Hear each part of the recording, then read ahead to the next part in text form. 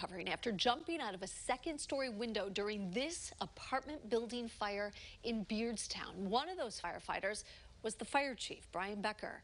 Their injuries are serious, but they will survive. The chief and one of the other firefighters are still in the hospital. The other is at home. Firefighters saved one person from inside the building. That person will also survive. The fire destroyed the homes of a lot of immigrant workers. I lost everything. I lost my clothes, so I lost even if the clothes that I wear for going to work. I have nothing left, just my pajamas, nothing. Everything's gone. The fire department started to tear down the outer walls of the building today to put out the rest of the flames. They are still investigating what started it.